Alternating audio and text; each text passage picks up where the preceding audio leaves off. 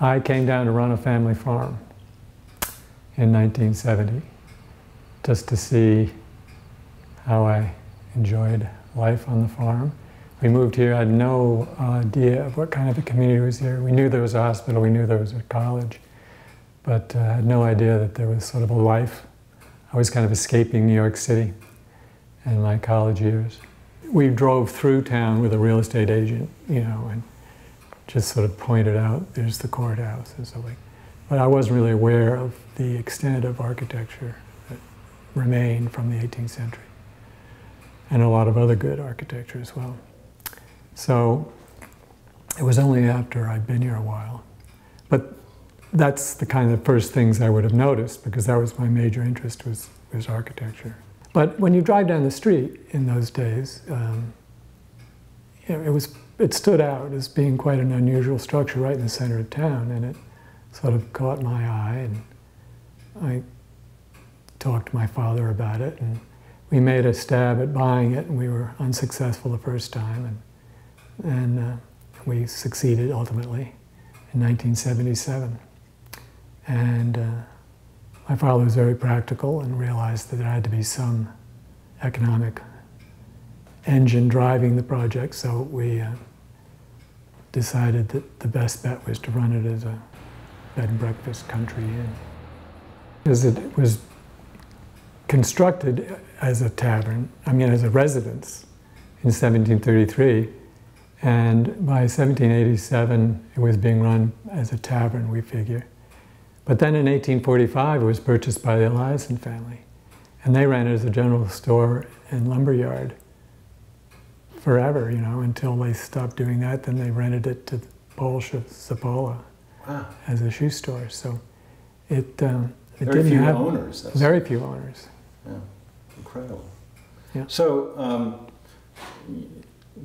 you immediately realized that you were going to do a dig before? We wanted to. We had a restoration consultant, Michael Bourne, who's done lots of work in town and was a great influence on us.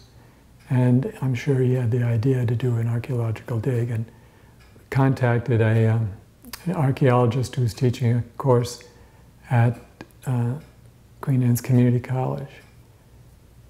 And he came in with his class for 3 weeks, and 6 months later they pulled out because we really had to get going. And so we found all this extraordinary stuff, which we had something like 360 A&P shopping bags full of 70,000 shards and the like.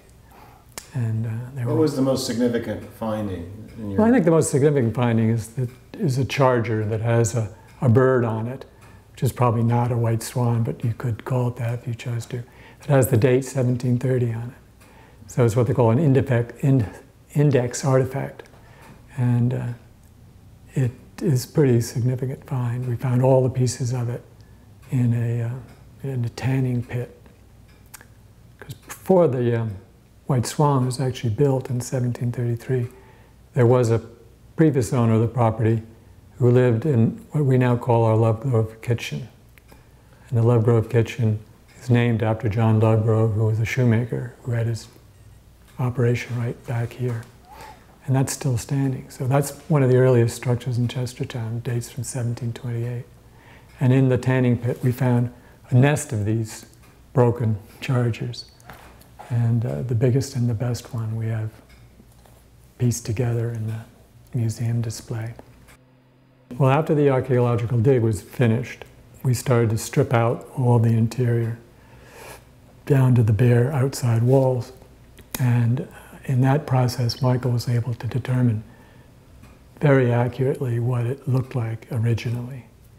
There had been some question marks, but it was at that time, the supposition had always been that it had been a gambrel roof structure originally. But we actually found in the brickwork in the gable ends the marks of the gambrel roof. So that was confirmed. And so we learned a lot during that process, and then the next process was drawing up the plans for the actual restoration.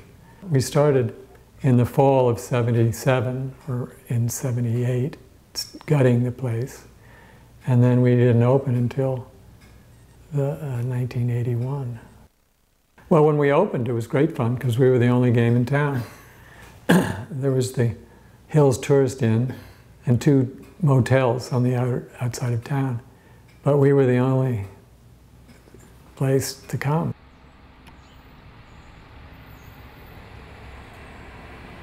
Good morning, White Swan.